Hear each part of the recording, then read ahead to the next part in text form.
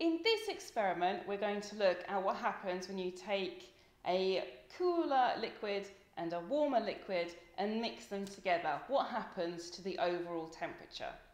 So in this beaker at the moment, we've got 100 millilitres of water, and it is currently at 21 degrees. So that's room temperature. So it's just come out the tap, so that is the temperature in the room at the moment. Now over here, I have some water, and that is currently at 48 degrees centigrade. Okay, I'm going to mix them together and we'll see what happens. Have a little prediction in your head while I'm thinking about it. What do you think was going to happen?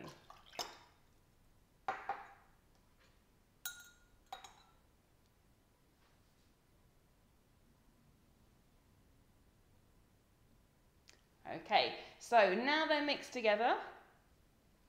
I'm just waiting for the thermometer to settle down, because it moves, when you change its temperature, it moves and you have to wait for it to be in the right place. It has stopped, I think, there. So it's 32 degrees in there at the moment.